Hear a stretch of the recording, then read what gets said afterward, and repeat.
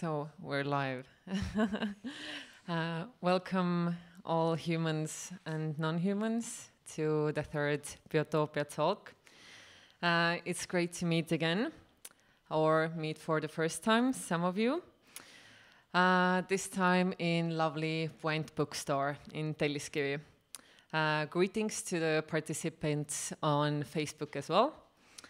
And today we will talk about eco-aesthetics. What is beauty and how is it seen in eco-aesthetics will be revealed shortly. I am a curator and gallerist, Lilian Hiob, and today I'm moderating the talks. With me on stage are composer, musician, author, and philosopher David Rothenberg, Estonian folk musician and experimental vocalist Vaim Sarv, artist Jaanika Peerna, and professor of biosemiotics at Tartu University Kalevi Kull. I am extremely honored to moderate this talk with this wonderful group of people. Biotoopia Talks event is organized by Estonian Anthropocene Center MTÜ in cooperation with Puänt bookstore, with the aim of engaging and encouraging young people to talk about the topics of art, science, and the environment. The talks is supported by the Civil Society Foundation, Tallinn Urban Environment and Public Works Department, Wizon OÜ, and Puänt. Dear participants, if you have any questions you would like to direct to the panel, please write them down and present them in the end of the discussion. And Facebook participants, you can write their questions as comments under the live broadcast and they will be read in the end of our talk. If anyone has really urgent question, please raise your hand, but rather let's keep the questions in the end of the panel. This was the special request from our panelists, so let's respect that. And without further ado, let's get started. I'm taking out my questions, and this is why I'm constantly on my phone, not to forget any information. So hello, dear participants, panelists. As I said, I'm very honored to be here with you, and I'm very excited to hear your thoughts about the questions that I wrote to you. So let's start with the first one. And before we go into more specific questions, maybe we should start defining what is eco-aesthetics we are talking about here, because it's definitely not paintings of trees nor for the trees, although it's not absolutely out of question. At least from my perspective, eco-aesthetics is very much connected with human-nature relationship, Anthropocene, neoliberalism, politics, violence, corporate greed, etc. So I thought it might be interesting to maybe tackle the meaning of the term as a warm-up.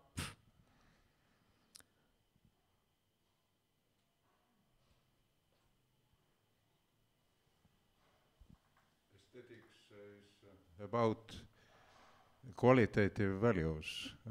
It deals usually with human judgment and taste, but eco-aesthetics is not limited to humans. Eco-aesthetics should include judgment and taste of other living beings. Say even more, eco-aesthetics is, I would say, about value itself, qualitative value itself, about intrinsic value of life, about primary qualitative values, about how the values emerge. I would not here separate between bioaesthetics or eco-aesthetics. These are very close to each other.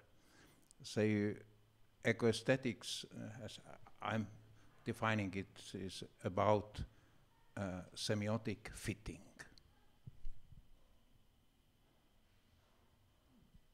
Jaanika, what do you think as an artist? No, it's on. Okay. The professor read the definition. how do you follow here? Like I when I gave this a little thought, you know, I went right away into the utopia, which, you know, this event is so much about. Biotoopia in Estonian sounds much better even. I'm thinking like, what would be the world like if you didn't need the word bioaesthetics or eco-aesthetics? It would be just, you know, so organic and normal to just have aesthetics, and we wouldn't have to separate humans and the other living beings as defined. But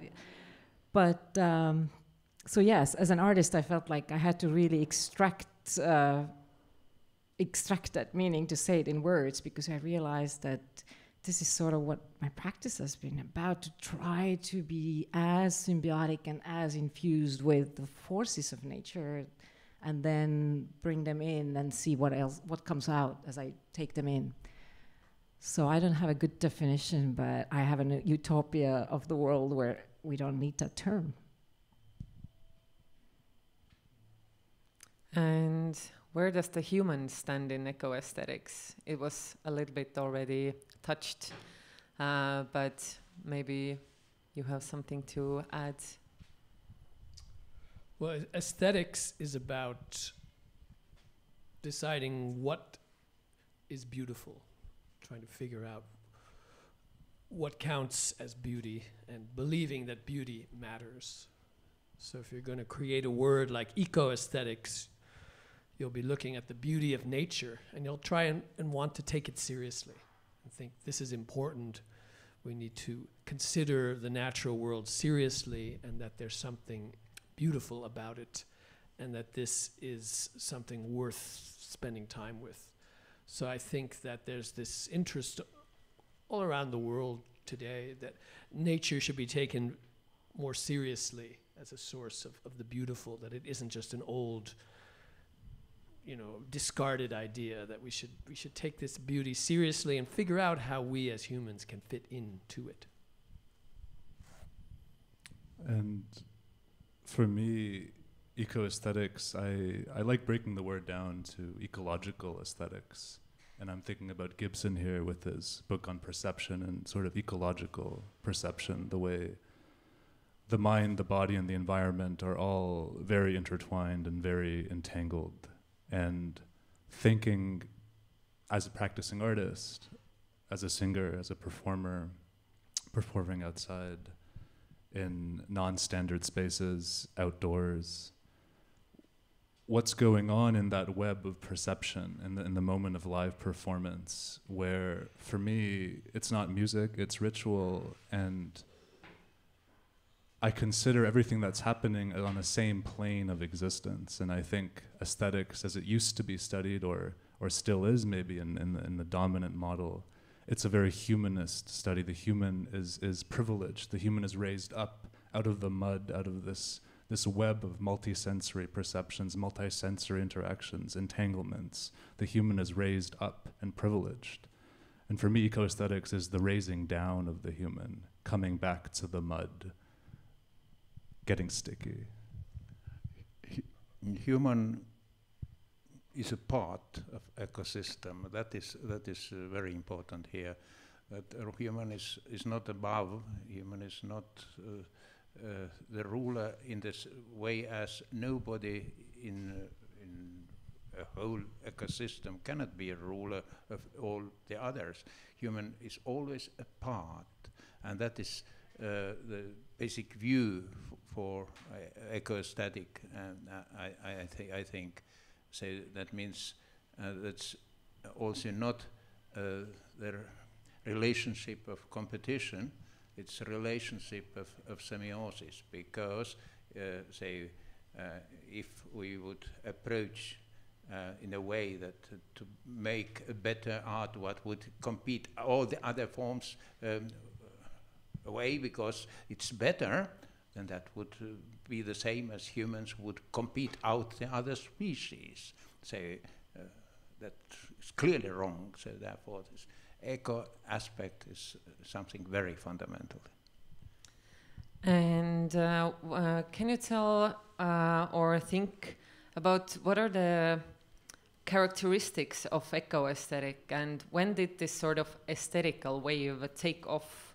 Did it have any specific starting point, or when did the ideas around ecology and aesthetics became relevant? I think they have changed a lot over time, let's say the 70s and now. Has eco-aesthetics always been around? Is it specifically distinguishable from other art movements or schools of thought like land art or post-humanism? Aesthetic admiration of non-art is already eco in a way, and that has been always with humans. We always have admired, I think, well, nature, other species, natural forms, organic forms, or landscapes. I even think that some birds and mammals can also admire in sort of similar aesthetic way. But of course, doing eco-aesthetic, consciously already knowing about that is not so long time probably. So there were some starts in a way in Romantic era, but then since now ecology came in, that's in 1960s, 70s. Gregory Bateson was among those first ones, but more and more now in this current century, of course. I was, Jaanika, you wanted to say something? I thought, like, I wouldn't pretend that I know really what to say. No, you all know what to say. It's maybe I can. No, to actually have read, history reading. I would make it up. I could do that. Because from my art theoretician background, I wouldn't say that I know that there is something written about eco-aesthetics as like an art wave or anything like that. It's something different. The term comes from somewhere else than from the fine arts field, I think. But I think the beauty of nature and that it's a place to get artistic ideas is probably one of the oldest notions. And in the 80s, when I went to college and studied these things, all my professors said this was made up in the 70s. And then later I went and found that it's already in Aristotle, somebody they didn't like too much because he was like too traditional. Should be down with Aristotle, but Aristotle said, the same things that John Cage said came from the East, which is that he wanted art to work in the manner of nature, to follow nature in its manner of operation. It made it seem like this was a new or Eastern or Asian idea, and it's right there in Western culture all the way at the beginning. So I think we should realize this has always been around, this tendency, and it comes and goes depending how people decide it's important or not. I guess to comment on the just speaking personally, I was born in 97, so I'm 24 years old. I've been reading philosophy maybe for a decade, and in that timeline, what I see emerge, why eco-aesthetics is sort of becoming increasingly relevant or more talked about, and these different ways of thinking through non-human, human life, those interactions, it's responding to crisis. I think a lot of people on this planet who happen to get access to information and go to college, etc., PhDs, art theory, whatever, you name it, they're also feeling this crisis that a lot of other people are living materially. But I think, at least I, in my own life, feel this impetus to think through these entanglements because of the crisis that I sense we're all in, and that we're all entangled in too. Post-humanist philosophy and aesthetics also decentralized human position and human perspective, and post-humanism also is giving agency to different forms of life and non-human beings. But also it gives agency to machines, artificial intelligence, viruses, etc. I wanted to ask, are we talking about post-humanism here, but in a different term? And by post-humanism, I count on Francesca Ferrando's ideas here, who says that post-humanism is not after human, but after humanism philosophy, where humanist philosophy put the man in the center of knowledge production, and so post-humanism is taking the man down from its hierarchical position. I think there's a danger in post-humanism. It's just continuing the sense that humans are the most important thing. Like, I really don't like this idea of the Anthropocene. Like, we think we're so important, we're now in charge, we're now really changing the environment. This is the Anthropocene. But we're nothing. We're just one little species, we're doing a little thing here. We think we're so great. In a few 100,000 years, poof, there's nothing. Nature goes on, it doesn't really need us. We're not that important. Machines are not taking over, just more little human stuff. And we're gonna be some blip in evolution that peters out because this is a bad strategy. Like flies and cockroaches, this is a good strategy. They'll last for millions of years. Humans aren't gonna last so long because we take ourselves too seriously. We won't sit back and say, nature is out there and we're just one tiny little thing here. We make up names to put us in charge, and we think we're not doing that. We have a really hard time learning from other species than ourselves. We got there already. We have a long time ahead. But yeah, I am curious though. I've never been very, very interested in artificial intelligence and technology-related possibilities, but in some ways I could say that when I was in graduate school in New York, I was much more interested, and then now I've moved away big leaps and back to pencil and paper and movement and real moment in time. But I am actually curious because I see how we have some younger generation here, like if the technology is so organic part of, like, it could be an extension to understanding, connecting, relating.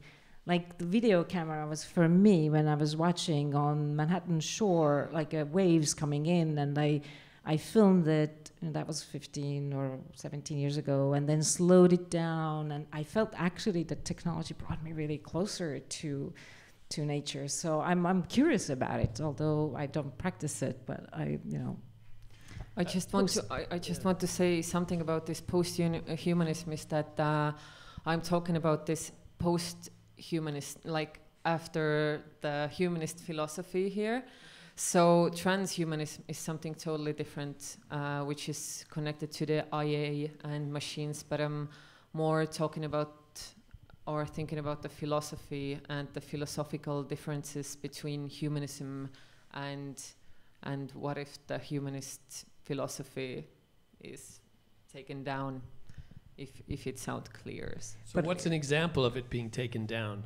Like a story where here human is down. Do you have exactly a good the things that we are talking about here, this eco-aesthetics and collaborating with nature and other beings and forms of life, and losing this hierarchy between human and nature, and this is the perfect example of this post-humanism which I was talking about. But yeah, just to make it maybe more clear to the listeners as well, that there are like many schools of thought about post-humanism, so it's important to understand that this post-humanism is like under post-humanism is this umbrella term where it goes like under this umbrella is transhumanism, voluntary human extension, then this post-humanist philosophy that I was mentioning, and so on. So it's a little bit like nuanced term, and this is why I wanted to make sure that we are talking about the same thing.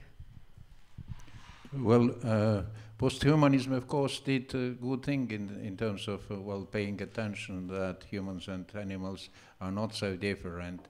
However, I think that on the other hand, humans and other living beings are pretty different. For instance, in that aspect that no other living beings could invent that large mistakes than humans can do that. So there is truly a big difference. But the more important aspect, I think, is togetherness. So humans as parts of ecosystem and the togetherness of the other living beings, that's crucial. So mistakes define humans. mostly. We haven't lasted here on that long, right? So Yeah. must be, not so smart. Yeah, but some of us have been on the field for quite a time, like Kalevi and David. You have been practicing this over 30, 40 years. So I wanted to ask, what has been the most significant change in the mentality of people, the politics around the concept of nature, and how we perceive it? Excellent question. One thing that has not changed is over the entire time I've been interested in this, we've all thought the world was about to end. So when I was already like in elementary school, I started to feel like then the nuclear war was coming. We had to hide underneath the school, duck and cover. It was all going to blow up. There was no hope. We always had just a few years, or it was all going down. And we still kind of believe that. So the sense of crisis has always been around. One view of what's changed is that everybody now thinks nature and the environment is important. It was in the 1970s, they were talking about this greenhouse effect stuff, climate change. This is all coming. It's really for a long time. This has been there. And it's not like it's new. But now more people realize its importance. So in that sense, it's spread. So these are, in a sense, a positive sense. Everyone knows this problem is here. The most negative thing is the strange polarization between different points of view. That's a little hard to explain because, again, when I was in high school, we would study government. Let's study how the politicians vote. And everybody would vote differently. Every individual would sometimes vote for these left-wing things, sometimes these right-wing things. And the teacher would say, this is how democracy works. Everyone thinks for themselves, even in politics. And now it's either you're all on this side or all on that side. If you disagree, they kick you out. They don't allow any real thought. So why has that happened? There's a lot of people who wonder. But what's missing is people really thinking for themselves and not being afraid to disagree with their tribe. Everyone's supposed to follow the tribe. And I think that's a dangerous direction. We need more individual thinking where people disagree with each other, spend more time delving deeper into different ideas. But in one sense, I'm optimistic that the problems involving with nature are touching many more people today. But the problem in solving them is people don't like to talk to those who disagree with them. But isn't it paradoxical that people are more aware of this problem, but the corporations are doing more and more to destroy everything? I mean, corporations want to make money, and they have a lot of power. They're motivated by profit. They get things done. People like professors who argue about stuff, we don't have to get anything done. So they're busy changing the world. And they figured out, actually, look at the things people are really good at, like Facebook living, presenting videos instantly around the world. We can do that now. We could get any information we want right now, but people are not reading anything. They're not spending time with all this information. We just follow our prejudices, get someone else who agrees with me. I agree with Kalevi. Who does he agree with? Let's get all his friends and we all together agree with each other. Agree. The technology doesn't encourage people to sit down and think, delve deeply into stuff. We are in a bookstore. That's right. You should read. Everyone knows you should read, but people say I have no time to read. I got to keep track with my branding of myself and these 12 different sites, and I got to be checking what's happening right now. And so to actually sit and take in knowledge more carefully takes a lot of time just on one thing, and people have a tendency not to want to do that. It's really surprising how difficult it has been to understand conditio humana, or our role of humans and what humans' role in the world is. So it's still ongoing, that understanding. But what has been changed within this last decades?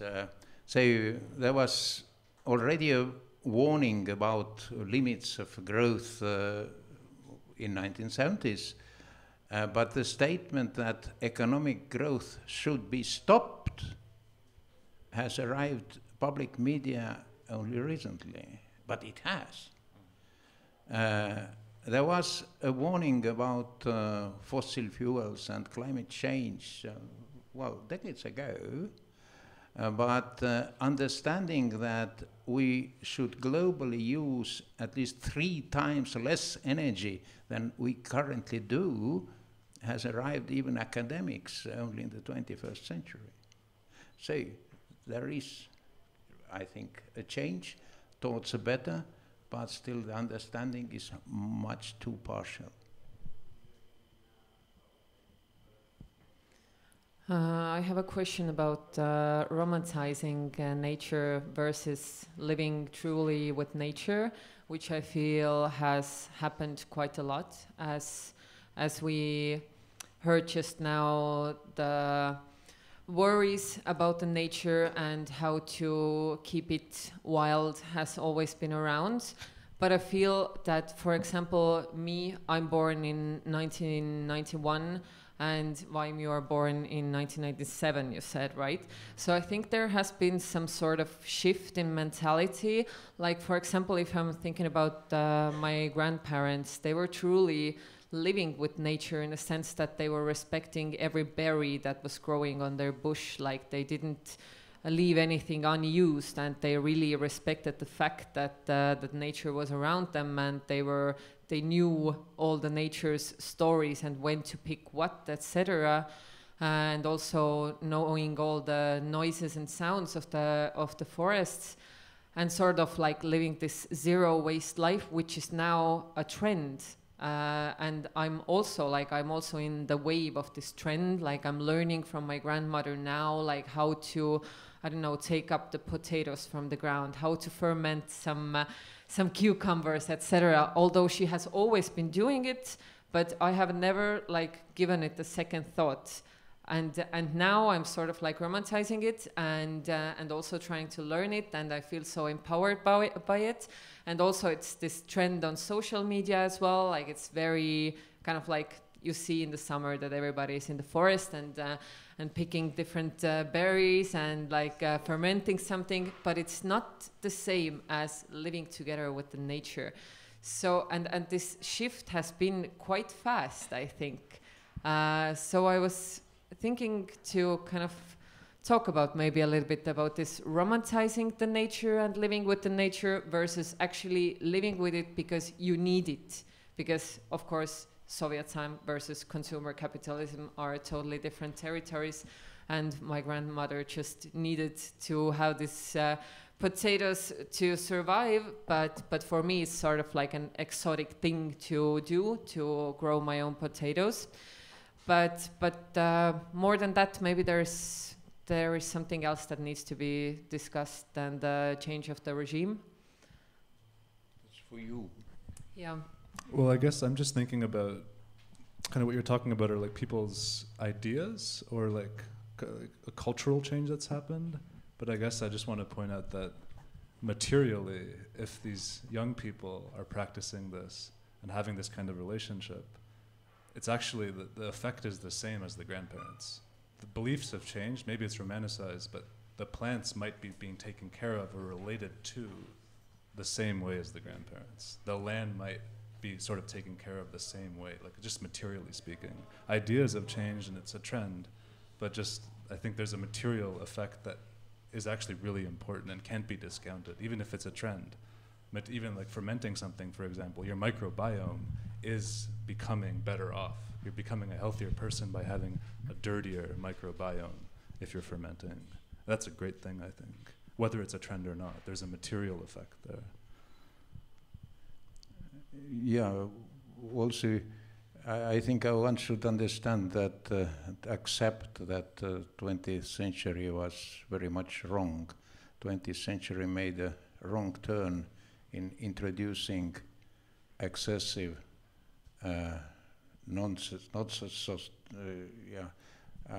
non-renewable sources of energy, excessive additional input of energy into ecosystem, and thus, as a result, separating ourselves from physical work. So, and that's it. So, actually, that is the problem of just doing physical work. Yeah, like I'm sort of thinking, following up from you, that it's a tough one. You know, after living 24 years now in the States and trying to give to the next generation or tell your friends about, you know, the things that now are a trend. But I'm really careful about it because it also comes with worshipping communism or something. It's like, oh, so you want to go back to blah blah blah, and so it's a sort of a tough thing. And I'm like, you know, there were some good things, but I hear you both, because it is a very different to have the actual need. So did our grandparents, or in my case, my parents, did they do it because it was good for the earth?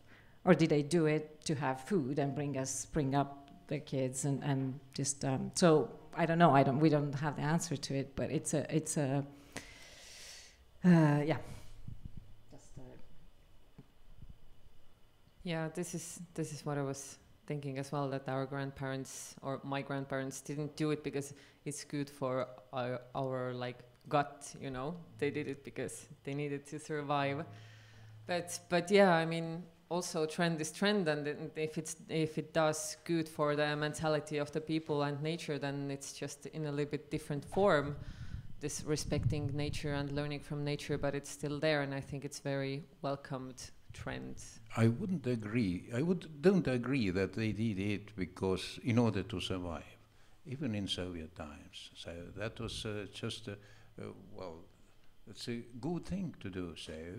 This is what I am told. They enjoyed very much, many of them enjoyed that. They couldn't not to do that. So simply one should understand that non-ecological life is just wrong. They did it for aesthetic reasons, in other Right, words. precisely. That is aesthetics of that kind of work. It's tough work, though. It's like, I see it between even both my parents. One did it for fun and joy and didn't really care if it wasn't done so perfectly or anything came out. But my other parent would be like, it's like, you know, after her day job, coming and weeding all these gardens, and we lazy kids, we didn't pick the berries even in August. We didn't do our... So anyway, I of course, I understand physical impact is physical, right? You can't deny that. You go, you work. Actually, just the other day, I was watching my mom coming with a scythe at our summer house, like 7 a.m. She's already coming back while I'm trying to be quiet in our summer house, like not to wake her up. And she's already coming back, and she's kind of the happiest looking ever. So there is the physical joy of doing things, yes. That's undeniable. And she's only like 84 years old. I wanted to talk a little bit about corporate greed. So Granul Invest, an Estonian company that cuts down Estonian forests and sell them as a cheap heating material across the world, took out 10 million of clean profit this year on the price of our all well-being. Let's play a game, as hard at it as it is. Let's try not to demonize them, but imagine what they think about the forests they are cutting and about the eco-aesthetics. I'm sure that they go to the sea with their big yachts and maybe even walk a dog in a forest. But how did they evolve their ethics so backward? And what do you think is eco-aesthetics for these people? They would say, what are you worrying about? We just cut down some trees, we'll plant some more. It's a renewable resource. We're getting the most profit, the fastest we can get from the trees, and we'll just plant some more. And corporations exist not to save nature, but to make money. That's probably what they would say. It gets more disturbing when there was a story a few weeks ago. The government of Congo, which has these national parks they've set up, and they decide they're going to open it all up to logging and mining, and somebody said, yeah, our government's in the business of making money. We don't want to save the planet. We have no interest in that. So you can understand why companies would do that, but when whole countries start to think that, then you realize this capitalism may have gone too far. But I still want to imagine, would they go into that clear-cut area and enjoy sunset? Is that, like, I'm really trying to be where Lilian is sort of asking the question from, just the aesthetics, just the environment, like where you've helped you. I'm still an idealist, I guess, but I'm sort of thinking like, really? Like, or what would be the way they're looking at it, walking the dog there? Is that the place to do it? Would it be a different experience than in walking in a pine forest? I don't think it's the problem of either capitalism or socialism. It's just non-understanding of sustainable future. So it's usually not understood can be from socialism or from capitalism part, both ways.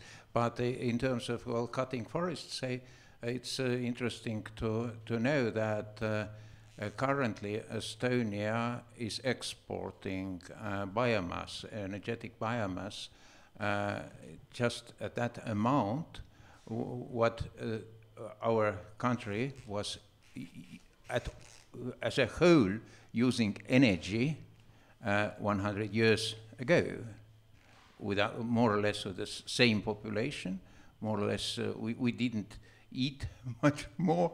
We are not eating much more now. So actually, I think many people had happy life also 100 years ago, but with much less energy. I guess this makes me think of something I've thought about a bit, which is how the sort of the motives behind these maybe corporate decisions often people, I like that you're saying, why don't we not demonize them? Because I think the interests behind those decisions to clear cut, for example, and keep clear cutting, I don't know if Estonia, for example, I don't want to be the devil's advocate economist here, but I don't think we have much other raw resources, and the state wants to grow. The state wants to become bigger and bigger. That's just what states do in the modern global neoliberal economy. And if you don't have any other raw resources, you just have to do it. And that's sort of this global world that the lay women, they're like, oh, like lay people, etc. They're like, that's terrible, that's evil, and they're coming at it without seeing this sort of way that Estonia as a nation state is completely entangled within this planetary sort of neoliberal economic practice. It's a rough thought, but one thing that's often talked about in America is that the aesthetics of capitalism have changed. That, say, in the 1950s, the heads of these companies never wanted to make so much more money than the people who worked for them. They just said, well, we can't have salaries so much higher than the workers, it just would be wrong. And then over the decades, the CEOs have decided, we should make hundreds, thousands times more money than the people who work for us, that this is this proves we're better businessmen, our companies are better. And it's just like the whole, I guess even as well, the ethics has changed, people have different ideas of how you should behave in business. And that it just sort of appeared and people just went with it instead of realizing that it all started out with not such grandiose aims for bigger, and that in the times when this form of government and economics had more universal support, it wasn't the only thing going. There were other principles that mattered more, like decency or not getting too big, caring about your community and things like that. These things have gotten more subservient to more, we need more money, bigger companies buying other companies. There should be one company in this industry, one in this one. And that's not really how it was supposed to thrive. I have a book recommendation exactly about this, because obviously United States of America also, sees the dead end with the current ways of moving forward, or some. And then there's this author, Dar Jamel, who wrote a book on the end of ice, and I read that, being particularly interested in glaciers and ice and all that science behind it. But he also ended up being so depressed that now his next book is We Are the Middle of Forever. Maybe you even have it in this amazing bookstore. But basically this greed has different names in Native Americans' vocabulary, depending on which tribe we're talking about. And this book is really learning from indigenous voices from Turtle Island on the changing earth. And so this is natives call it disease that you have to just watch out for. It's a disease. Greed is a disease, and they have very interesting different names for it. So as you describe, it's just grown, it just grows as you eat. And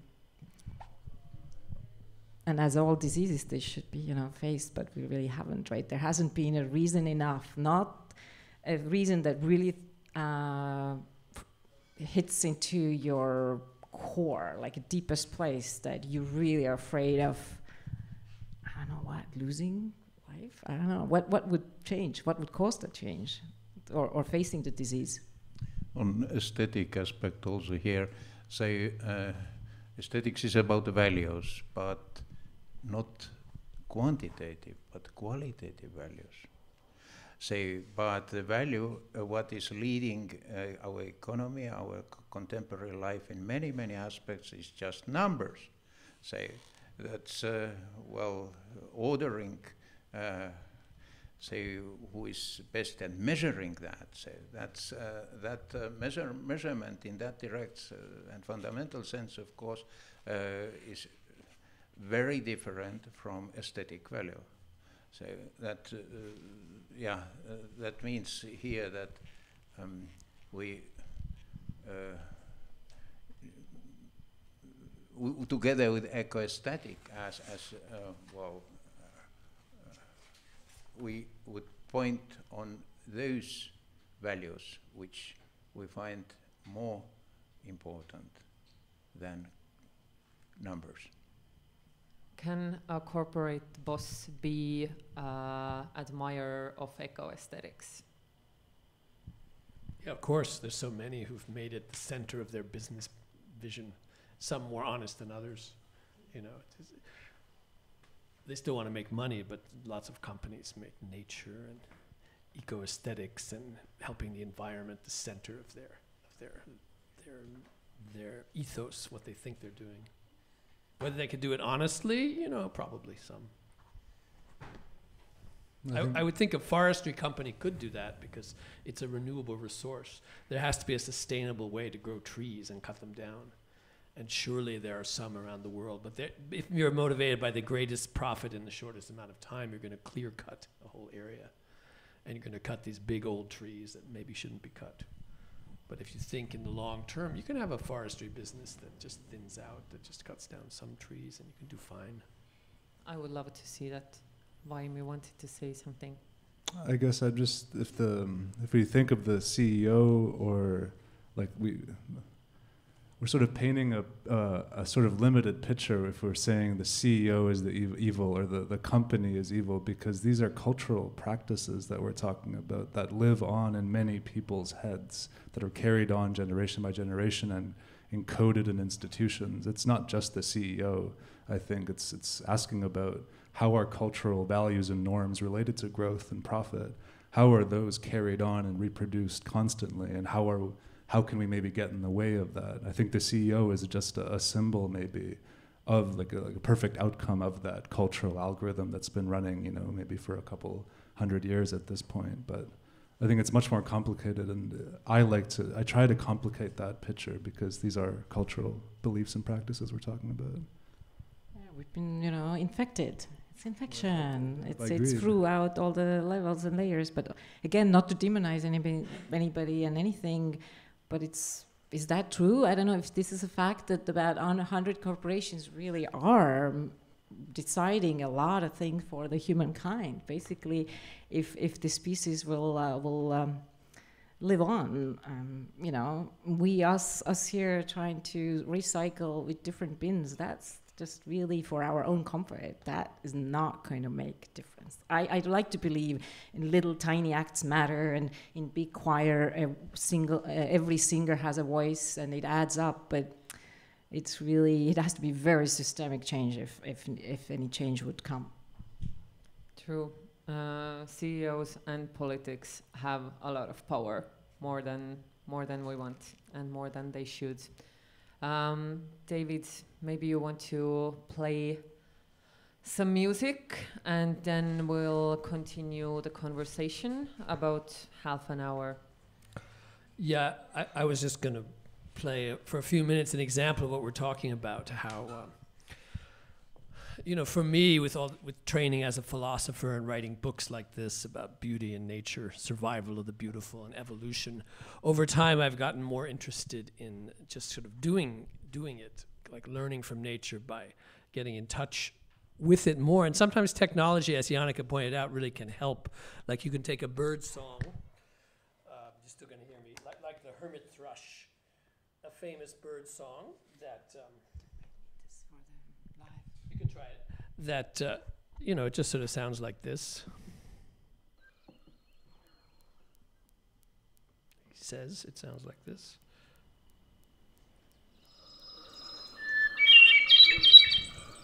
This bird is praised by people like Thoreau and John Burroughs and even T.S. Eliot as among the most beautiful of bird songs. And then it kind of goes by, each phrase is kind of different, but it's a little fast and high for humans to hear. So like technology can bring it, you can slow it down, bring the pitch down, make it more humanly comprehensible.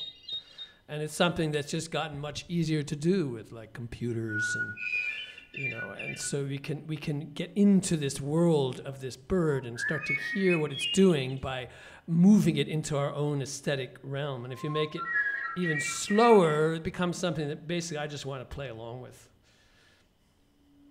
Same thing, just more.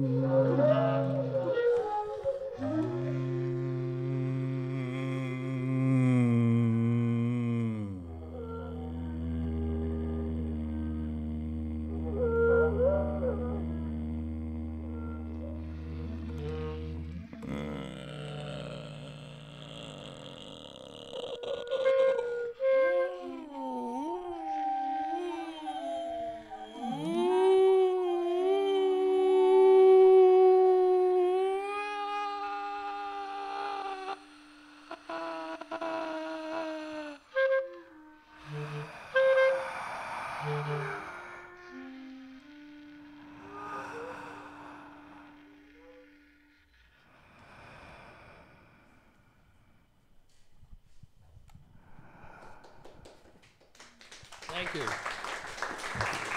So, I mean, one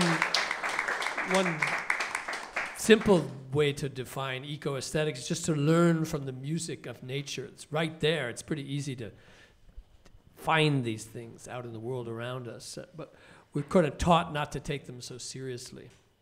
And lately, people have been asking me, like, oh, come on, do you really think birds make music? And then I started answering, I know birds are making music. I'm not sure humans make music, because these birds have been doing this for millions of years. They know what's right. They know what to sing. And we're constantly playing around, changing things. We're not sure what we like, what we don't.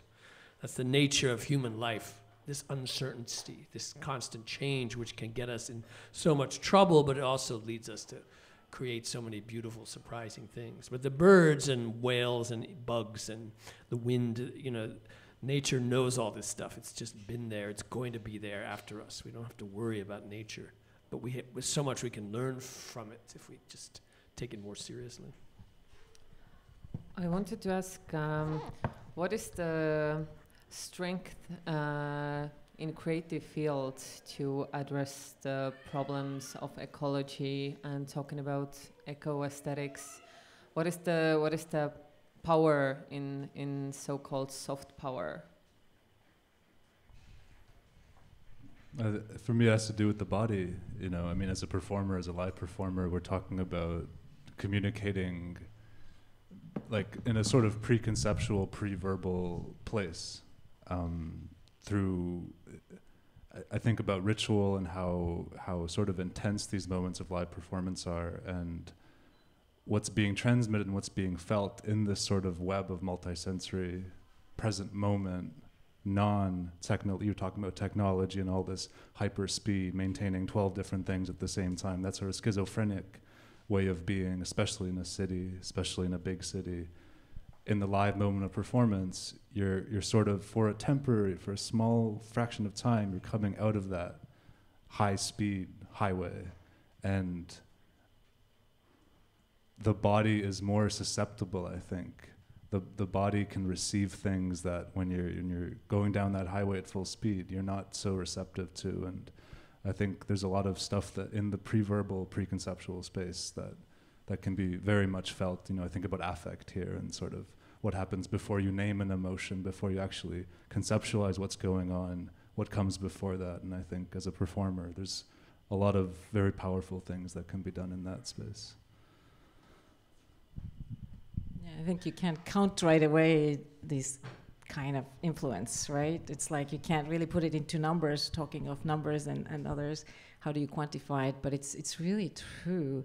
And so I hear you when you say that this is one is slowing down and also opening up, so you can let things in that we, guarding often.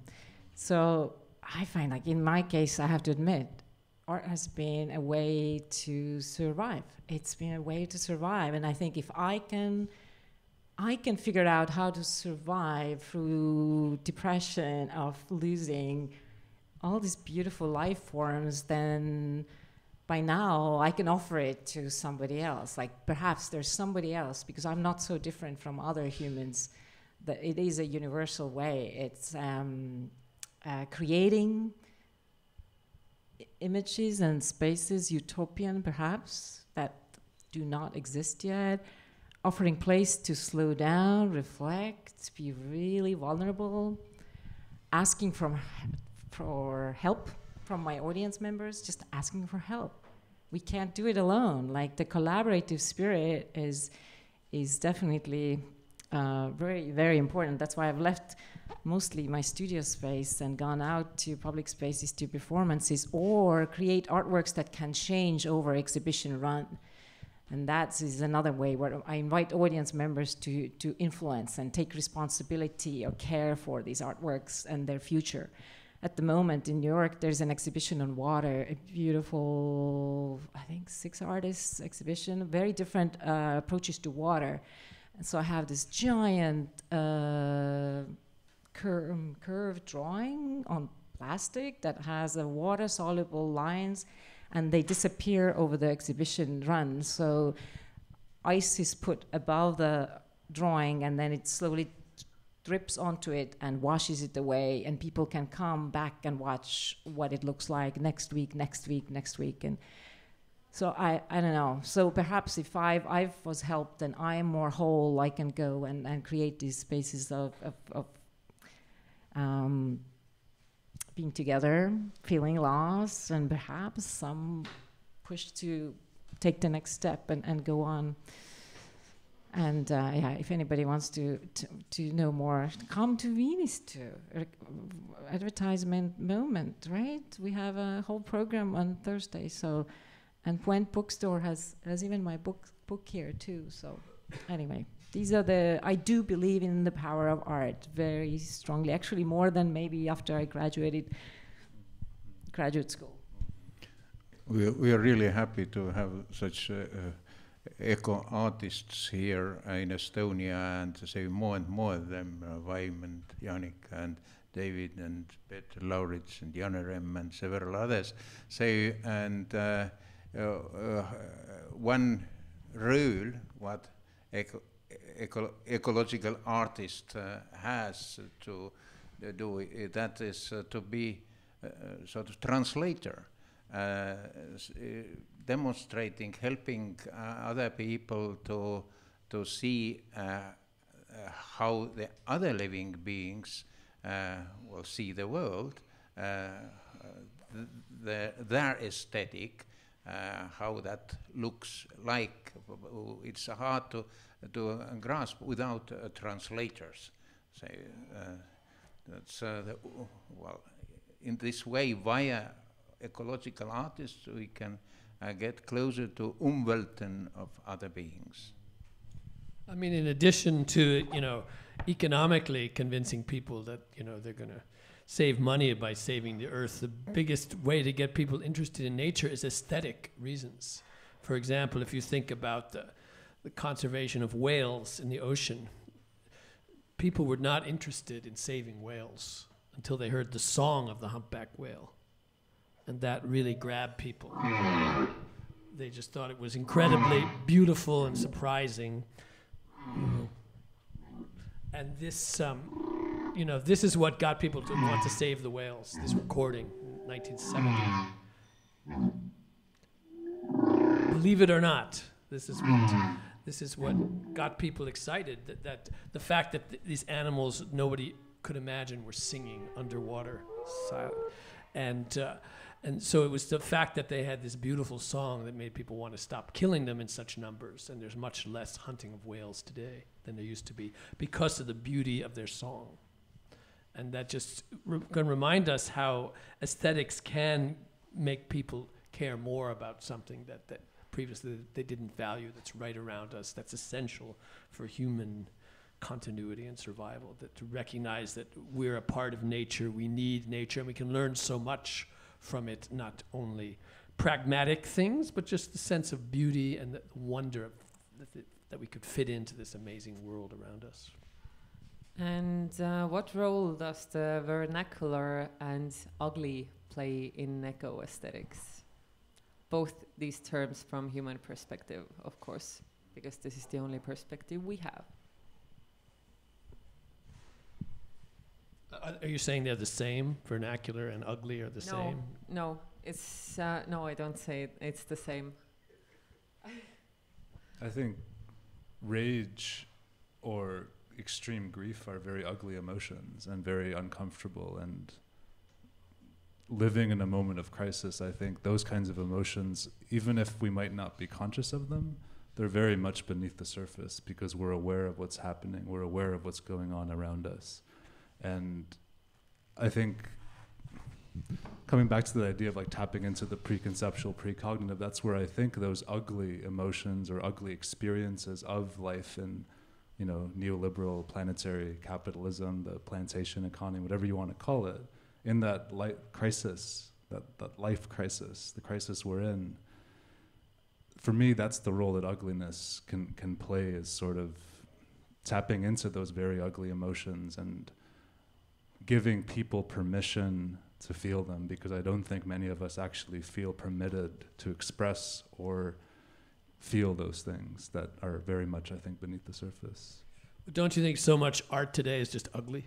Like on purpose? Not at all. Like it just wants to be jarring and not pleasant to look at, and wants to delve into this. I think there's a lot of good reasons for that. But I'm saying they're interested, like it's part of aesthetics to really, you know, to not, in fact, even notion we're bringing beauty up is often something that someone will tell you, don't just think about beauty. That shouldn't guide your aesthetic creation.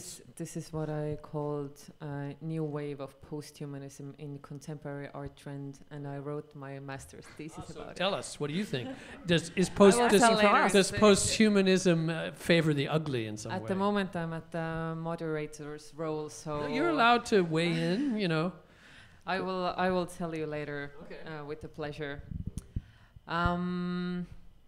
Jaanika, you wanted also to say something about the ugliness and vernacular. I started thinking of sublime, for some reason, although it's not vernacular maybe, but you know, the beautiful saying also that the beauty is in the viewer's eyes. And So, you know, obviously shifting angles, how we see things, perceive things, that's artist role too. And it could include, you know, just perceiving something, not changing ugly into nice and then we love it, but sort of expanding and stretching these tentacles that we have to not only push away, but perhaps embrace and see what it does. And I think maybe that connects to with what you said, that you let those, whether it be emotions or visual ugliness, to push you towards something, because there is this transformational power of course, polarities. I don't want to polarize them, but yeah.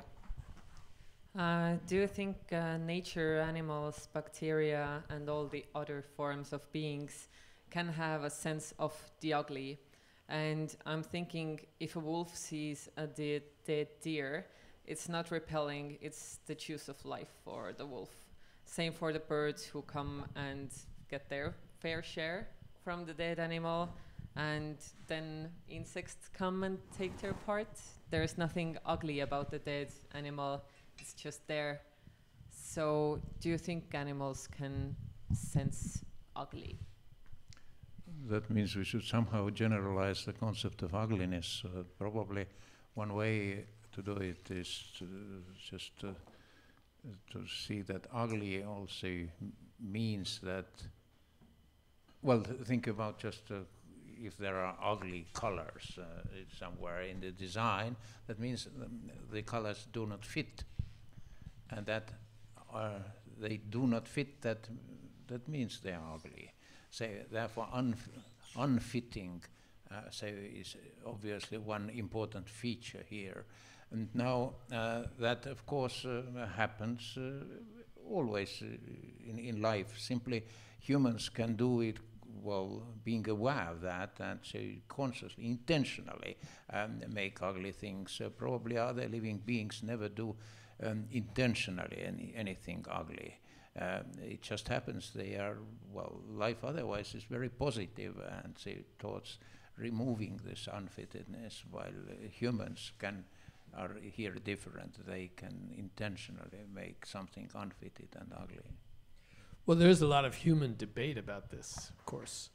Like somebody puts up this building and the person putting it up says it's beautiful, it's strong, it's great, it's big, it's expensive.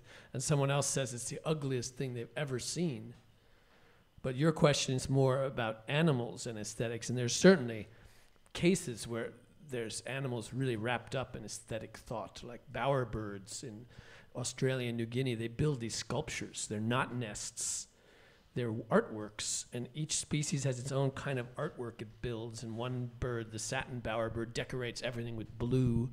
The other one takes like caterpillar shit and attaches it to the end of something that looks like a Christmas tree. Like you could see these things in art exhibits today all over the world, and the birds have been making them for millions of years. And they're aesthetic creations. Evolution has evolved in these rare cases, the need for these animals to think about beauty. And we might think they're ugly, but in the evolution of this animal's aesthetic sense, you know, they just need to make these things. They have a value, and something often forgotten about evolution that Darwin wrote, you know, in The Descent of Man.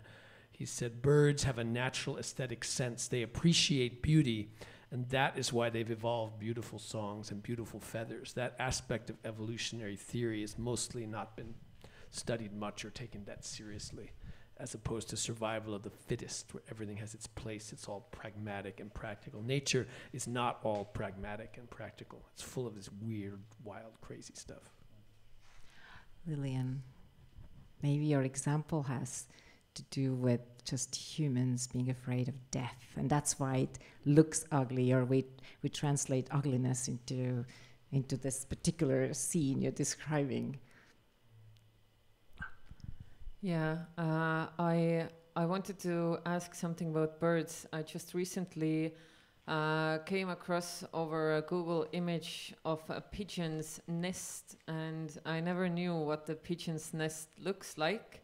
And it looks like few branches just dropped on top of each other. It's not even like beautifully, you know, made nest like a stork nest, for example, but it's just like on the ground, like few few branches, and I wanted to ask, maybe you know, is it how they actually make nests, and what is the reason behind this very sad looking nest? I don't know anything about pigeon nests, but for what yours sounds like, it's like either the pragmatics or the aesthetic of the pigeon is that it's kind of minimalist, doesn't need much. It's like this is my house. What does it even give that it has this? It doesn't need. The branches? pigeons are so strong. There's so many of them. Like they don't care. There's so many. They don't need to protect themselves because they're just going to live. Maybe something like that. Some birds can just handle anything. Starlings, house sparrows, pigeons. Any environment you're going to find them. They just go. Where was the picture? Can we see? That would be interesting to see, because has anybody seen a pigeon's nest? Sure. I have not. Yeah. I have not But either. I'm pretty sure that is beautiful for pigeon, for themselves. Say, if you just look how they build their nests, they are, well, their way to decide is certainly different from ours. So therefore, for us, it may seem it is not beautiful, but that's our vision, not there. Exactly. This is something that I wanted to reach to, and I encourage everyone to Google pigeon's nest, because it's quite a spectacle. What kind of pigeon are we talking about? Not specific. Okay. Specified. But about the insect and bacteria thing that I mentioned in my previous question, what I was describing was actually a symbiosis. Timothy Morton has said symbiosis is a very interesting thing because it's always a sort of fragile, contingent, uneasy relationship in which it's impossible to determine which entity is the top entity, quote end. But humans, or actually we, always need to be the top entity, which makes it impossible to be in symbiosis with another living entities.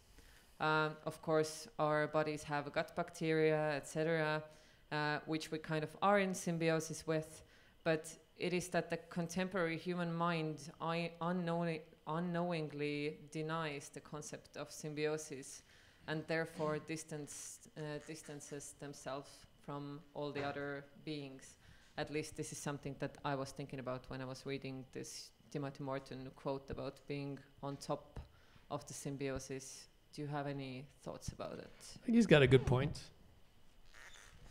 I just want to challenge the idea that the contemporary human mind is, when we use that word, we maybe generalize or universalize. I think we're talking about a culturally specific, maybe Western, maybe like European or like sort of first world country mind, because I think there's a lot of, even their grandparents, you talk about the need and the relationship they have with the land, that's need-based. That's a very different way of relating to nature or thinking about symbiosis or even just living symbiosis by need. So I think it's important to just acknowledge that there's a lot of different groups of people around the world who are sort of interacting and living symbiosis very differently than the one that's very alienated from that. Actually, it's not precisely true that humans always want to be on the top. Say, because if you are among friends, just in a good friendship company, nobody wants to be on the top. Say, if friendship is possible among humans, and we know how to do that, so why not with other living beings? It's very simple. Just let's be friends. Some people just live in a house full of cats, for example, and the cats are like in charge. That topic is also in the book. I can't emphasize because the indigenous people here talk about the kinship. You know, they start from just the kinship with your, friends and maybe human kin, but then it extends to all kin, other, and not only on our human linear time, but also the deep time into future and and into the past. And so it's a very different sense of interconnectedness and reciprocity, that it really is a living, real thing. And how can we, or more of us as human species, to really sense that reciprocity and that connectedness, and that it's good. Like for me, for example, even the experience of living in these two different societies, as living in Estonia and living in the US, it's so different to be in an artist company, for example, here or over there. The competition, you'll soon be able to tell, because Vaim has done the other way. He's come from the North America to be in Estonia, so it's kind of interesting. But the competitiveness, it's tough, and the individualism in some ways, it's even... Which place is more competitive? Goodness, I went to graduate school in New York, and I thought I'm only going to say something if I have something to say. And then I was listening, starting to pay attention to what people were saying. They said nothing. And the ones who said the loudest actually, really hadn't prepared for the class, basically, or for the seminar. And but the need to, I don't know, that was very different from, obviously, our Soviet education. There was no individuals, so that was whole other story. Unfortunately, there are a lot of people and politicians who don't want to be friends with nature and in kinship with other beings. Like, for example, I was very disturbed when I last weekend heard a panel discussion in Opinion Festival, Arvamus Festival, and two of the leaders of the main right-wing parties, Martin Helme especially, told that climate change doesn't exist. It's a hoax. It's the biggest hoax of our time. And on the other hand, these same politicians are the one who are so worried about our traditional values, about the traditional land, about our birth rate, etc. So it's a very paradoxical. It's a very paradoxical situation, and I wanted to ask, what do you think about this?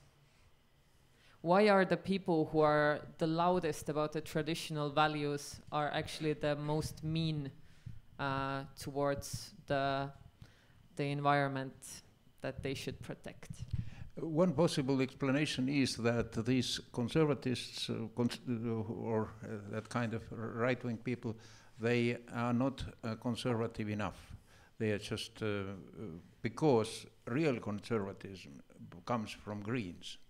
So that's indigenous values which go up to other living beings. That is the way to be conservative truly. I remember we had a very interesting discussion about this left Greens or right Greens with Jakob von Uexküll Jr., who established the Right Livelihood Award and the Estonian Renaissance Award, and has been one of leaders in European Greens for some decades ago.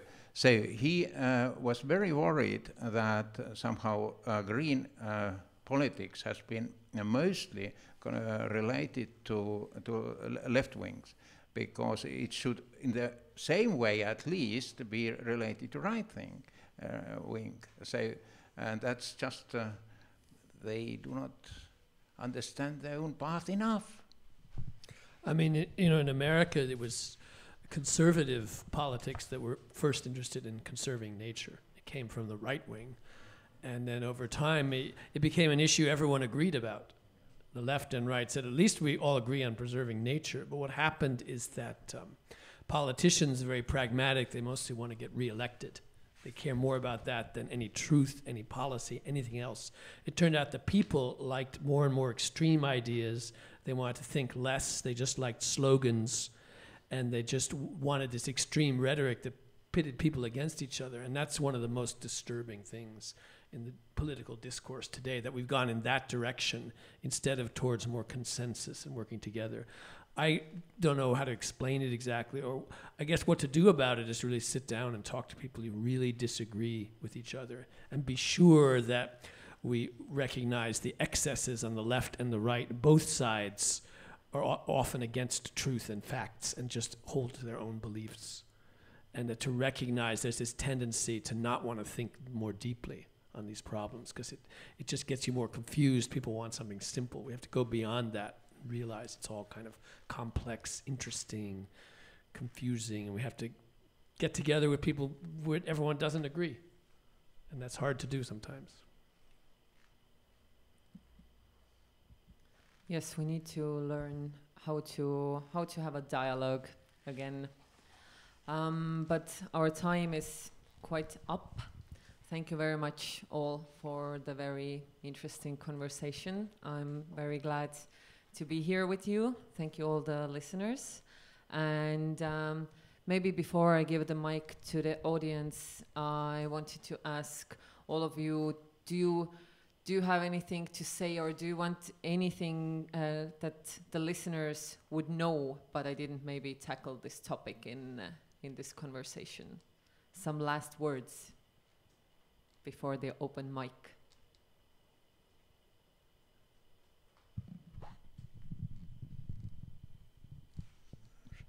So how to get over these current problems we listed, and what actually was behind organizing this roundtable.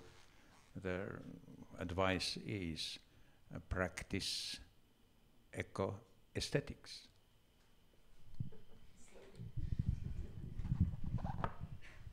I think any practice where you kind of could accumulate I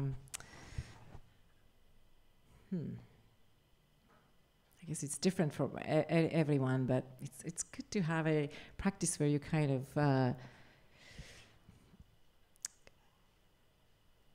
guess David kind of said it already. Practice of meeting something that you don't expect to meet, and having the conversations that are really, really tough, and even if they are with a melting piece of ice or a squirrel, or like that is a tough one. I just had a very tough conversation with my son, so it's really uncomfortable, but I'm telling you, it's worth it. It's really worth it. So it's same things about, I guess, in other topics and with other species.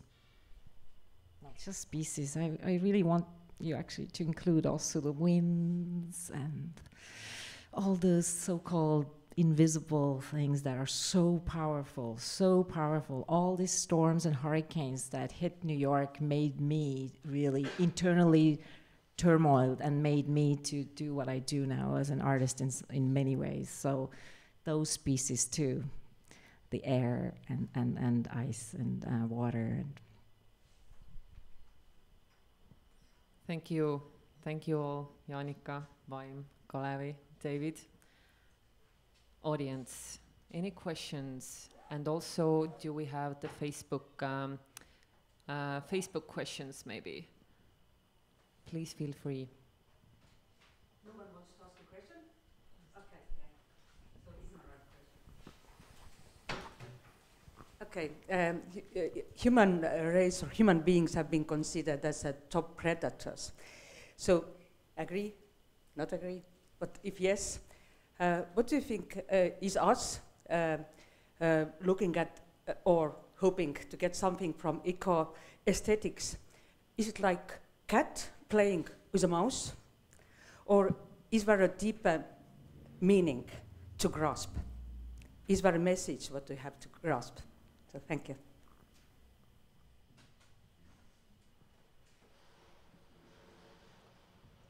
Good question.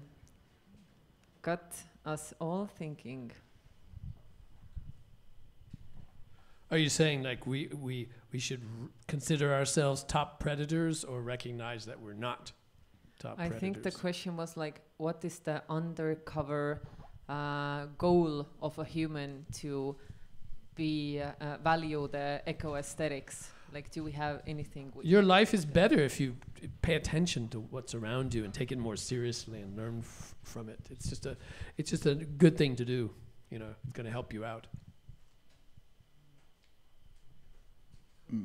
Truly, humans are not top predators. We can be also eaten up. We behave as a race as top predators. until we get it enough. So the question was whether I could deal with eco-aesthetics. Is it like we are like a cat playing with a mouse? We just play, or is in eco-aesthetics kind of a deeper message? Well, it's not just playing, you know, like it's what do you do with that forest? How do you cut it down? Do you leave it up? How do you live with the world around us? It's not just a game, it's life. It's like the real stuff. Nothing is more real than this. You know, if you pollute your entire environment, you can't live in this place anymore. So that's pretty serious stuff. It's not just a game. If you recognize that we need nature, you're not going to overdo it. You're going to take some, but not take everything. You're going to respect what's maybe around just you. that we shouldn't identify ourselves as cat, say, but maybe more as a mouse, or But I think like the question is like, are we the cat playing with the mouse? I think I see it more the mouse is always playing with us. We're always entangled with the mouse. We're stuck with the mouse in the mud, and that's what eco-aesthetics is like acknowledging how we're connected. We are mouse. Okay. Hi, everybody. Thank you. Wonderful talk. I just wanted to, I don't actually have a question. I just wanted to provoke maybe further discussion there in front.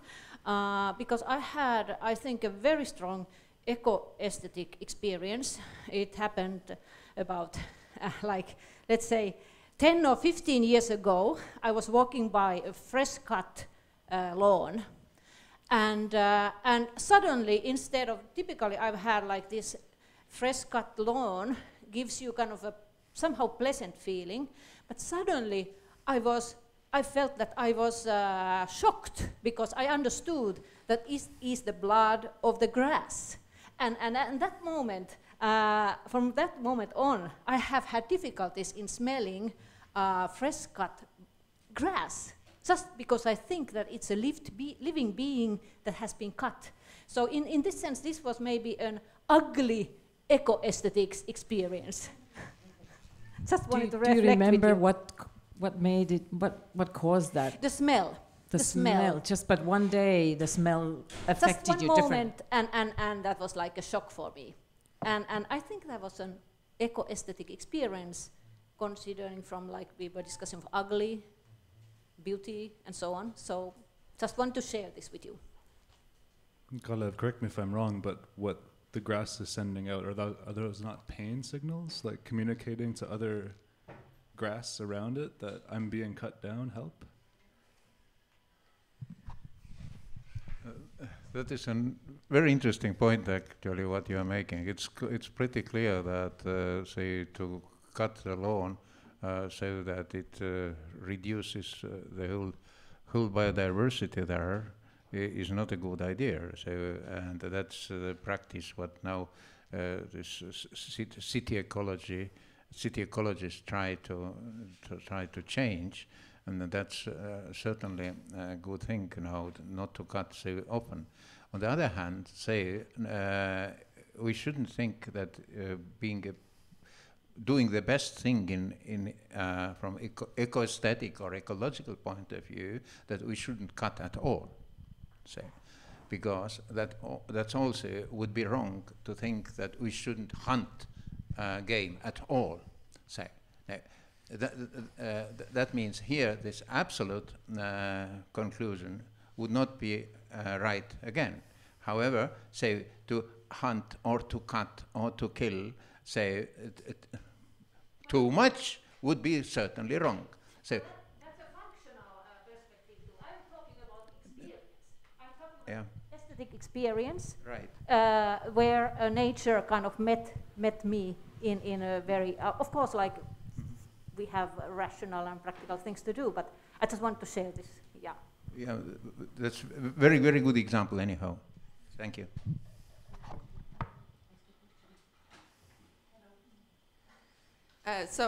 You mentioned corporations cutting down the forest, so I've got a question. Why isn't there a law that makes it compulsory if you cut down the forest to plant a new one? Or is there a law? Or if there isn't a law, why isn't there? And what can we do to actually make a law like that? Because maybe sometimes they do plant, but there are a lot of empty spaces, and that really bothers me. Thank you. That there exists also in Estonia, that kind of regulation, but it's not enough, and that is also has a side effect what is very bad. That means planting itself is usually reducing diversity. So if the forest and ecosystem can renew by itself, that's guaranteed that it's much higher diversity than in case of planting. So therefore, the planting has this bad side effect. So that means that has to be somehow again regulated then. But otherwise, yes. But first thing, just we shouldn't cut so much. So is there such a law already? There is a regulation. What says that those who cut have to take care of planting. And it also has quite a characteristic visual, which is that you have this clean cut forest and then one tree, which is the seeding tree, which should plant this new forest. But this is not where the biodiversity lives. So it's theoretically there, but in reality, it's brutal. Any other questions? Yes, slightly more conceptual one. So I can imagine very well what eco-aesthetics would look like in visual arts, design, music and sound, but do you have any propositions as to what it would look like or seem like when applied on text? It's a great question. And there's probably the most, not surprisingly, written about this in terms of text, where some writers are trying to get beyond the cliche that we only see things from the human perspective, and there's so much writing from the perspective of animals, and there's one novel I know from the perspective of a yew tree that's a few thousand years old. The tree is like talking like, yeah, I know what life's like, and all these people come and go. So writers can really go directly into this stuff and play with our conventions. There's a wonderful book by Elizabeth Marshall Thomas, who wrote a lot of nonfiction anthropology books.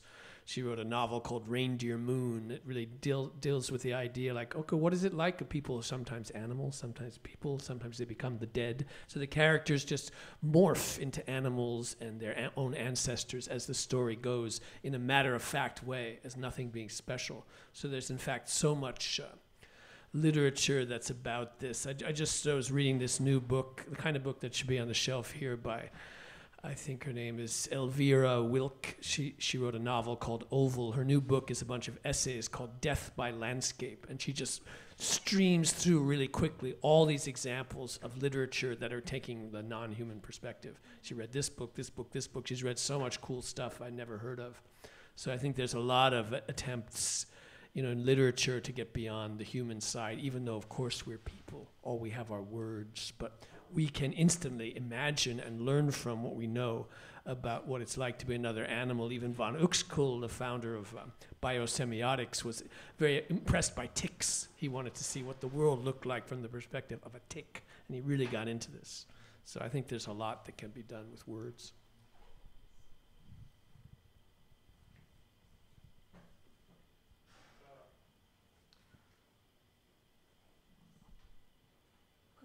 It's working. Continuing on this, how would you judge, how do you say it? Like with your examples, we are sort of as humans giving voice to nature, but do you think we're actually, do we actually have the right to do it? Because we know how nature sounds through our ears, but we can't really give a voice to a tree because we're not, let's say, in our current state, able to communicate with the tree to then understand how it's speaking. It's also a great question. I think today people, especially in colleges, worry too much about being afraid to take anyone's perspective but their own. That's just that's kind of misguided fear. Like, we should take other people's perspectives. I should pretend to be an Indian. I should pretend to be a black person. I should pretend to be from here or here and take different people's perspectives. Maybe I get it right. Maybe I get it wrong. I learn from people. I talk to people. We should constantly share and welcome each other's experiences and know that any writer, any artist, any thinker gets it all wrong half the time, but we can learn. We shouldn't be afraid of other species or people's points of view. And sure, if someone complains and say, you got my perspective wrong, you can talk to them and see whether they're right. Often people don't even know their own perspective. Like, someone could write about me a lot better than I could write about myself. Yeah, I would say so too. Imagine, like, if you ever never try or too afraid to be looking at things from any other perspective, right? And I'm thinking, like, the most I've learned is really like tripping totally out on letting all the sounds, all the sensations that I can possibly take in influence me, and then taking the agency in some ways and being it. Is that allowed? Can I ever be wind? Something as enormous and incredible and powerful and gentle and tough and loving? I can't, but here I am in a humble way, sort of like, yeah, it moves me. So I let that to move me, and yeah. But I think if you just naively jump into like taking a bunch of different perspectives and experimenting radically, oh, look at me, I'm so great, I can take on all these things, I think you have to be very careful of what kind of logics or what cultural practices you're carrying through there, because there's a lot of violence that can be done, I think, when you just willy-nilly, oh, I'll try this, I'll try that, oh, and I take that on. The tree can't talk back to us. And I think it's important to really think about how can you work alongside or work with non-living things, especially who don't have a human voice. They definitely have voices. They definitely send messages, but it's about how do we tune into that message, which is not through text or thought. The reason why I was asking was actually because I'm working in this design studio, and we recently did we have this exhibition called Cambio, which is about the global timber industry, and it recently moved to Helsinki, where we made it more Finland specific. But one installation that we made previously already in 2019 was a video called Quercus, which was scripted by this philosopher Emanuele Goccia, who wrote from the perspective of the oak tree, and he made this narrative where the oak tree was speaking in this genderless voice about how they are much older than any human being here and how they see the world, and it was sort of this LiDAR scan through the forest going under the roots and stuff, and in a way it was really cool to do it and to be there and to look through the perspective of the oak. At the same time, I felt a bit guilty for being on the side of the human and narrating through video how the tree would think and feel. So that's more where my question was stemming. But I do agree that allowing these forces to move you and feel with them, it's a really powerful practice. I think if the starting point is, already from within as much as possible, then, yeah, I guess that could be wrong approach. But still, like, if you start from not being separate or not, right, from within the whole ecosystem, or, yeah. There's a great artwork I saw by this artist, André Schental, who lives in Berlin, and it was an installation with a big oyster mushroom colony in the middle, some mushroom books you could read, and 2 videos. And one of them was a kind of mock documentary about fungi, how they communicate underground with cool graphics, and somebody's voicing over how interesting it is, and it's a new form of intelligence. Okay, but the other video was made by the mushrooms themselves, as if they made a video. And it was in this weird language that sounded like... And the video said, you people talk about the Anthropocene, but this is the Fungicene. We mushrooms are in charge. And every image was just the mushroom in the center circling around as if it was the most important thing. And so he imagined how the mushrooms would make videos if they were making a nature documentary. And it wouldn't be like the human vision. It would be like, me, mushroom, I'm in charge. And I found that work very powerful. I don't know how the real mushrooms feel about it, whether they're concerned they're being misrepresented, but it definitely showed it very beautifully as a piece of eco-aesthetics. An artist dared to imagine what mushrooms might say, if they could say, if they wanted to speak, if they wanted to do these things that of course they don't want to do because they have a different kind of intelligence.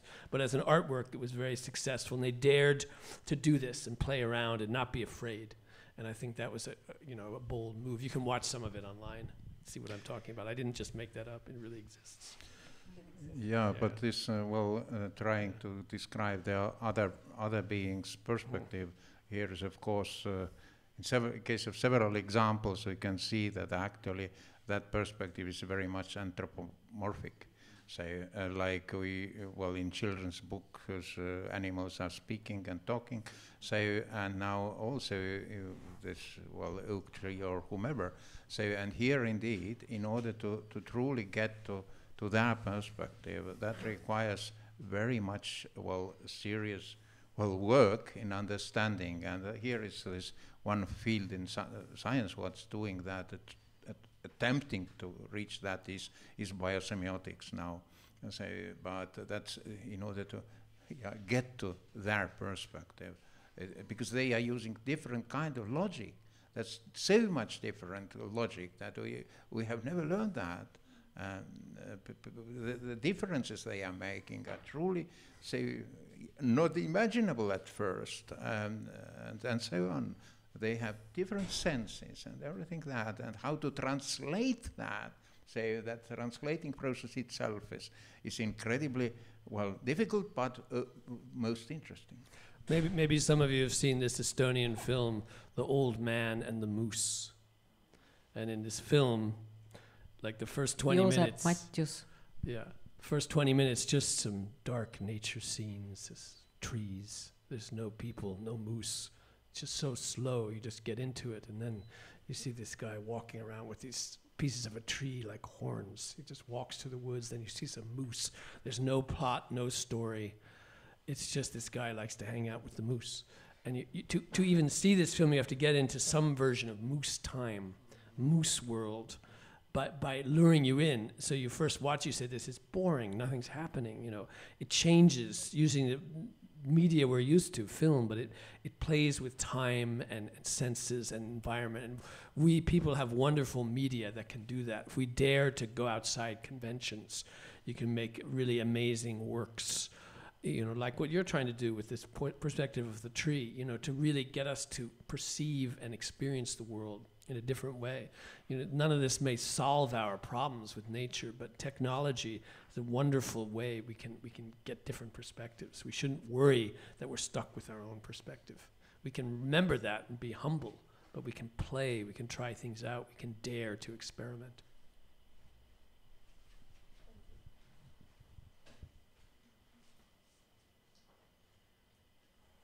Just one question from the Facebook also. How do we reconcile our call back to nature with an acceptance that the movement towards AI, artificial intelligence and technology, and possible obliteration of the organic may just be another natural iteration of our evolution? How can eco-aesthetics help us here? Maybe you can repeat the question one more time. It was quite long. Yeah. How do we reconcile our call back to nature with an acceptance that the movement towards technology may just be another natural iteration of our evolution? Well, on the one hand, the question is like, how can we really get back to nature as the world gets ever more technological, and isn't this technology just another part of nature, because we're part of nature, so where can we go with this? So I would say part of that question is, hey, if we're part of nature, then everything we do is nature, so big deal, which is something people often bring up.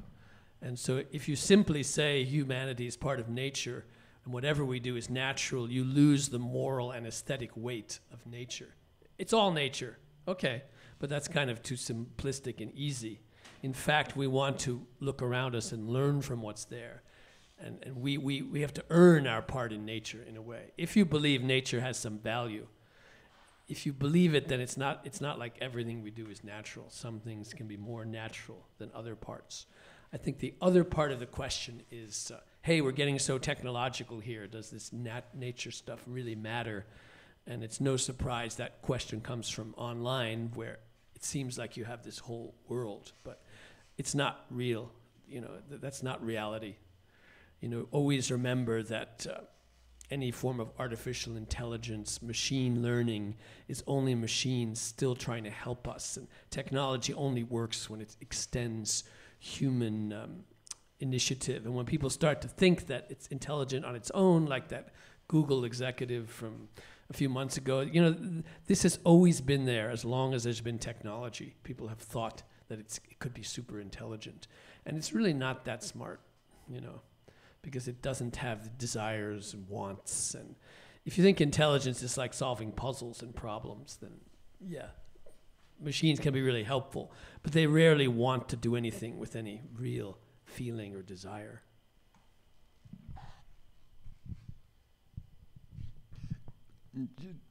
Just an anecdote. I've been in a discussion at a round table where all questions were asked by artificial intelligence. So that program who is just understanding and not understanding anything, but just via certain algorithm creating questions. This looked very smart.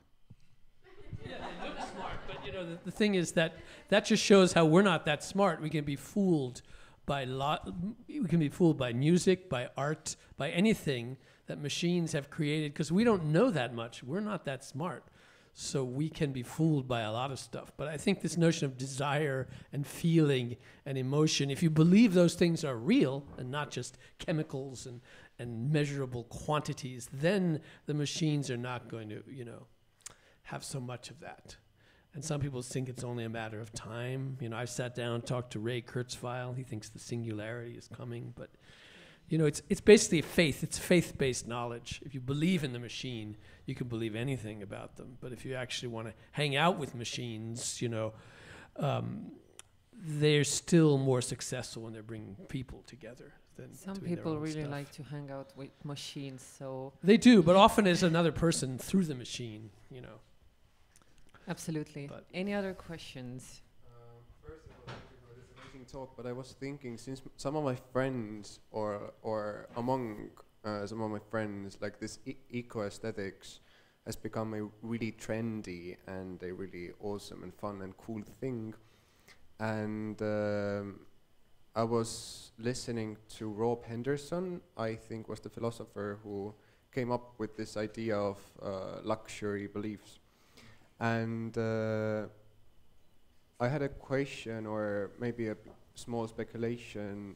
What are the cons? Like, we can all think of the pros. I think when eco-aesthetics becomes a really trendy and cool thing and everybody wants to do it and everybody wants to see it, but what are the cons of eco-aesthetics, or what could they be if this whole idea or this belief of biodiversity becomes, I don't know, superficial?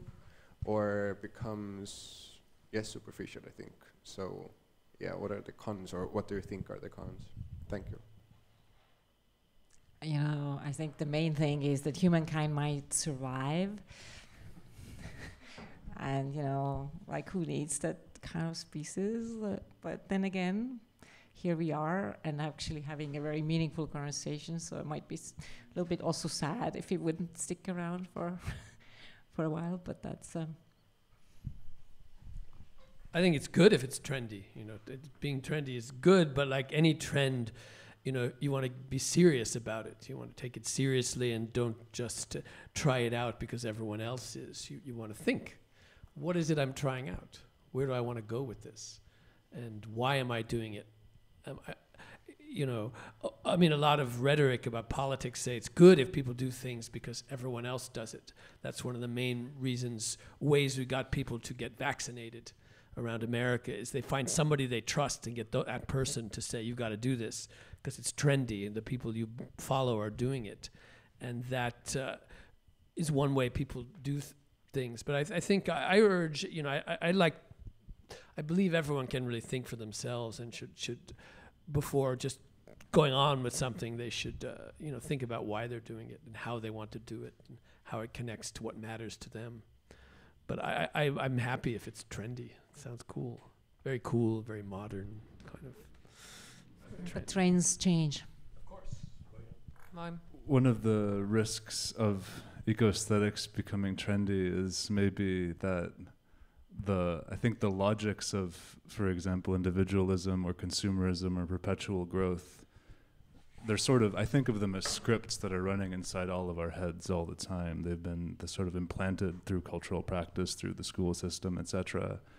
I think it's actually very difficult to evade those practices, those things that are encoded in our heads, those scripts, if you will.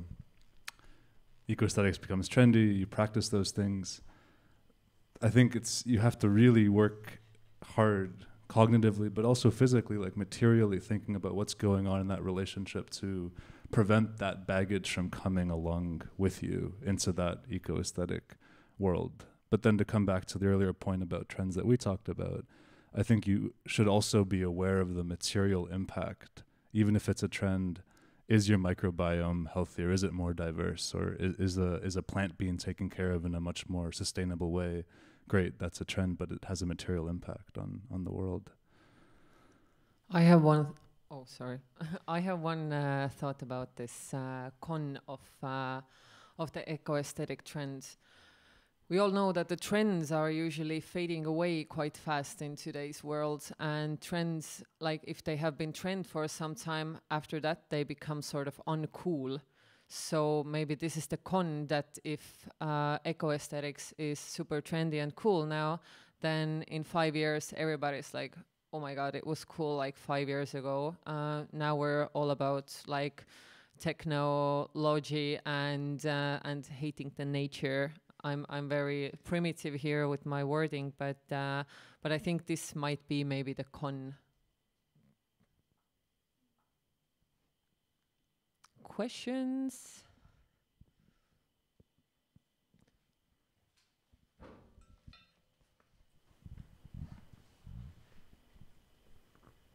So, just to comment, the one who was questioning the question before said also in the commentary that I promise I'm not artificial intelligence. I don't believe you. You sound like you're artificial intelligence. We have 4 minutes. We have 4 minutes left. So, any more questions? I see one hand there. Hello, coming back to the artificial intelligence, because I work with human-like virtual characters.